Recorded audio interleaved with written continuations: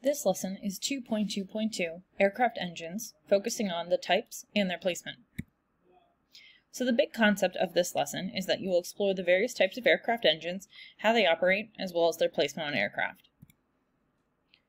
So let's start by taking a look at the types of propulsion systems. All propulsion systems are driven by an engine. They can be a propeller attached to a reciprocating engine. They can be a gas turbine, also called jet, ramjet and scramjet, or a rocket. Now, this lesson will focus on propeller and turbine propulsion systems specifically. So let's take a look at the main engine categories. First, we have reciprocating. Now, reciprocating engines contain pistons.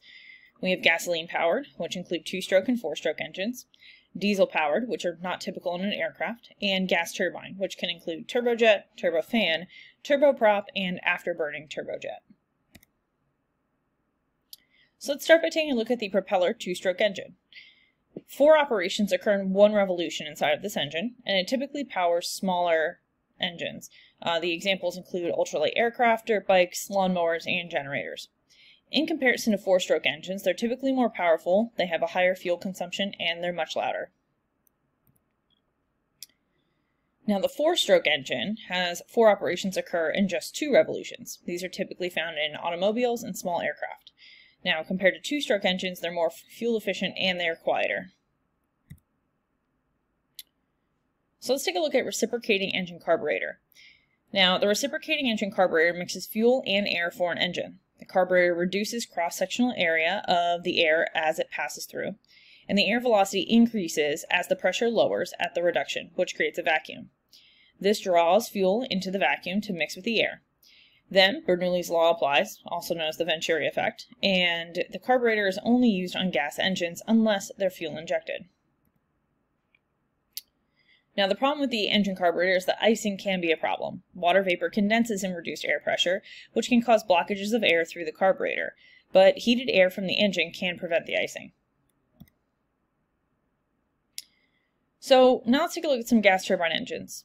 Let's take a look at the types. So turbojet, turbofan, turboprop, and afterburning turbojet. Now, air flows continuously through the engine, so every one of these engines has an intake, compression, power or combustion, and exhaust.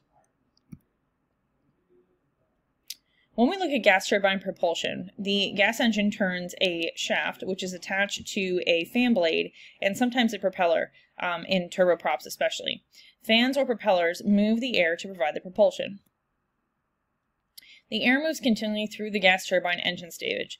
So, the air enters the inlet, the air is then compressed with fan blades, the fuel is added in the burner or the combustor so the air temperature increases. Then the air expands, releasing energy to spin the shaft connected to the compressor fan blades, and the air accelerates. The fast-moving air forces out of the nozzle and causes propulsion. Here you'll see a diagram that actually demonstrates the different areas that were just mentioned on the previous slide. So we begin at the inlet, air then travels into the compressor, the shaft moves, we have the burner, turbine, and then lastly, out the nozzle. So the compressor supplies a high-pressure air to the burner or the combustor where it's heated by the burning fuel. The flow leaving the combustor has a lot of energy.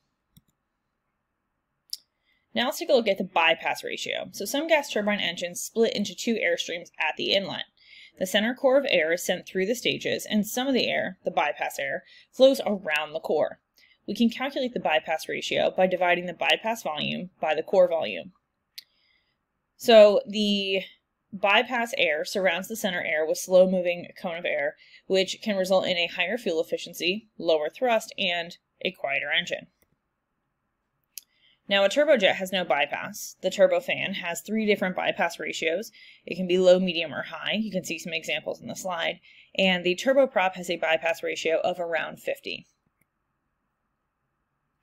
So let's take an overview of the turbojet. Now, this is the simplest and earliest gas turbine. It has no bypass, and it's still widely used for military purposes.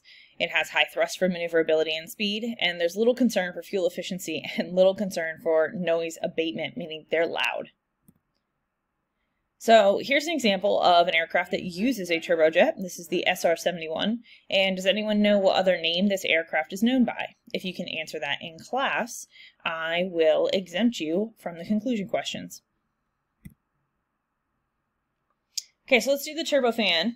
So bypass ratios in a turbofan are typically 0.5 through 15. They're used by modern military and commercial aircraft. It combines high power and low speed and altitude performance. The turbofan engines are recognizable with large air intake diameters on the front. And then it has a high bypass ratio, which is typically for civilian aircraft, and it can also have a low bypass ratio, which is typically for military aircraft. So if we look at the turbofan operation, you can see in the graph here we are comparing the performance of the turbofan dependent upon the pressure, and the bottom of the graph got cut off, the altitude. So you can compare that graph. I will make sure to put this in Classroom so you can see it more thoroughly. Okay, so the turboprop is a gas turbine engine with power turbine that turns a propeller. The propellers are attached to the gas turbine shaft, which develop thrust by moving large masses of air through a small change in velocity. They're usually used in low-speed transport aircraft and small commuter aircraft, and the turbo shaft is similar but drives a rotor for helicopters. So now we have the afterburning turbojet, and most military fighter jet engines, turbojet and turbofan, have afterburners. This helps exceed drag close to the sound barrier. The nozzle is extended and fuel is injected in hot gases for extra thrust. They have inefficient combustion and they use a lot of fuel. So this is a graphic of a afterburning turbofan. I highly recommend that you take this and compare it to the other one that we saw, because you can see the differences between this where the afterburn actually occurs. So let's take a look at engine placement. So we have a few different engine arrangements. First we have the underwing. So the underwing, it means that the engine weight is close to the lift generator and it reduces wing structure. We can also put the engine in the rear fuselage, and sometimes we have a mix of the underwing and the rear fuselage. So all engines must perform 4 basic operations. They all must have an intake, which is where the fuel and air must be brought into the engine. They must all have a place for compression, which is where the fuel and air mixture has to be squeezed together. Then it must have an area for power, so where the fuel and air mixture must be ignited for the gases to provide engine power. And the exhaust, which is where gases have to be cleared before the next cycle. There are some alternative uses for gas turbine engines. They can also be used to power racing cars, ships, electric power generators, and natural gas pumping stations. The purpose of a gas turbine engine is to generate thrust to propel an aircraft or to generate shaft power. Thrust is a force generated by accelerating air, and the thrust is the rate of change of momentum. You want to jot down these formulas down here below. You'll need them for your assignment. So a gas turbine engine has very specific inputs and outputs. The inputs include the Mach number, altitude, bypass ratio, the FPR or fan pressure ratio, the CPR, the compressor pressure ratio, and the fuel to air ratio. The outputs include thrust and specific fuel consumption. So let's take a closer look at the inputs.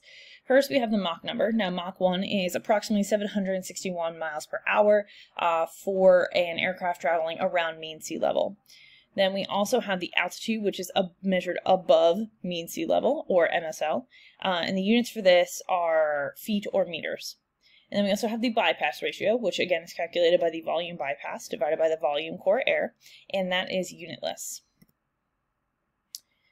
We then have the fan pressure ratio, or FPR. This is the fan discharge pressure, which is measured in PSI or PA, divided by the fan inlet pressure, again PSI or PA. The typical range for this value is 1.5 to 2.2, and that is unitless. We also have the compressor pressure ratio, CPR. This is a discharge pressure at the nozzle, which is measured in PSI or PA, divided by the inlet pressure at the front of the compressor, also in PSI or PA. Your typical range is 20 to 60, and that again is unitless. We then have the fuel to air ratio. So that's mass fuel, which is its unit by pound M or PA, divided by mass air, which is again pound M or PA. And that's approximately 0.015, and again, unitless. So then we have thrust, and that's measured in units of force, such as pound force or newtons. We have specific fuel consumption, which is FC. The full term is thrust specific fuel consumption. The fuel consumption is either pound mass per hour or thrust, or divided by thrust, which is in pound forces, or we can calculate it by fuel consumption in kilograms per hour divided by thrust, and that would be in newtons. This is the inverse of the automobile mileage efficiency, where we want high miles per gallon. We actually want a low specific fuel consumption, meaning fuel consumption per thrust is lower, so that's actually better.